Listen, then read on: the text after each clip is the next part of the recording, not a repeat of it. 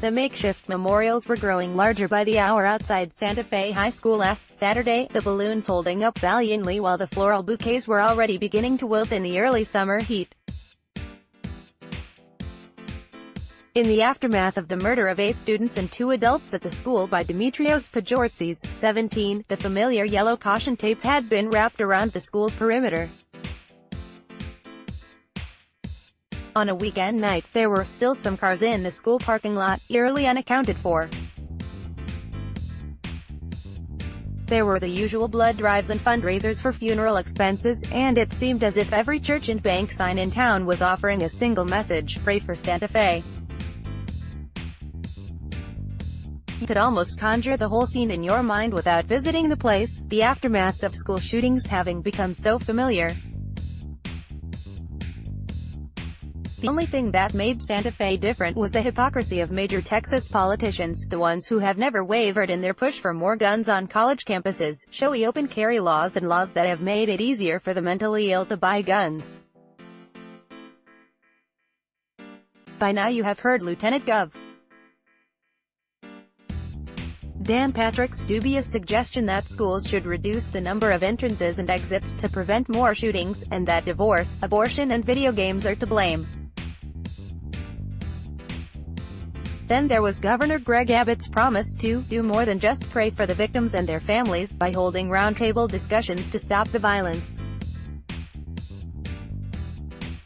Promised to speed up background checks and keep guns away from those who pose immediate danger, but if history is any indication, both men will be more obsessed with keeping transgender kids from using the bathroom of their choice than keeping all kids safe in their schools.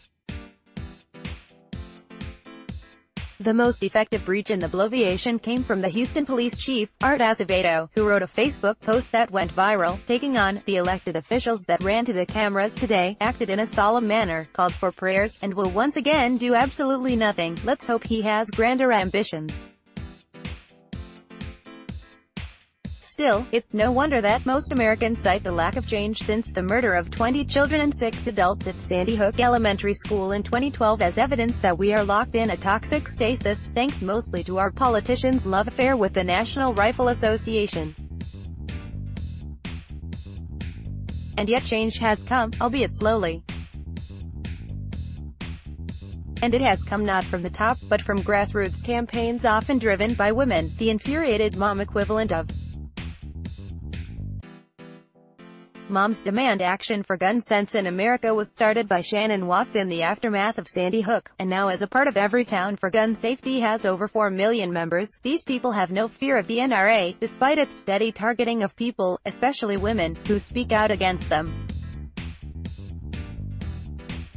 These are the volunteers who have gone door to door with petitions and who speak before state legislatures. And it works. They have brought significant change to 8 states, forcing stronger background checks, limiting gun access to perpetrators of domestic violence, and creating red flag laws to allow the local police and families to take guns away from relatives who are at risk to themselves or others, laws that might have prevented at least some of the mass shootings in the last decades. These are the people who forced change in Vermont, persuading Gov.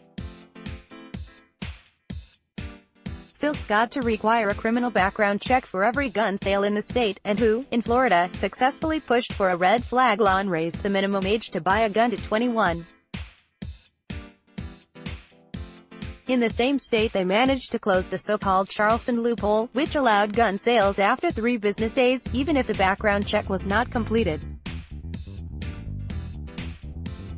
Dylan Roof, who murdered 9 African Americans at the Emmanuel African Methodist Episcopal Church in Charleston, South Carolina, in 2015, got his weapon this way, thanks to pressure from these groups. Maryland, Vermont and Oregon have passed laws designed to take guns away from domestic abusers, with Kansas and Pennsylvania set to do the same.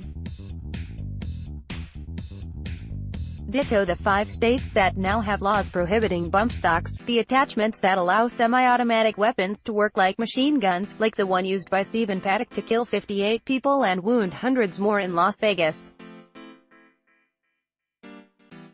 Then there is Survivors Empowered, which not only has a rapid response team to help victims and survivors of mass shootings, they showed up in Santa Fe, and also started a campaign of billboard shaming against politicians they feel are beholden to the gun lobby. In Alabama, they ran a billboard ad, in bold black type on a blood-red background, that announces, Congresswoman Martha Roby has received over $14,000 from the NRA. Enough is enough, so it's not that nothing has been done since Sandy Hook. It's that nothing has been done by the likes of the governor of Texas, or the president of the United States. I'll get downtime after we voted all of these NRA shills out of office, a Moms Demand Action member told me yesterday. Spoken like someone with the will to keep kids from getting shot in art class. Mimi Swartz is senior executive editor at Texas Monthly and a contributor to The New York Times, which first published this column. What's your view? Got an opinion about this issue? Send a letter to the editor, and you just might get published.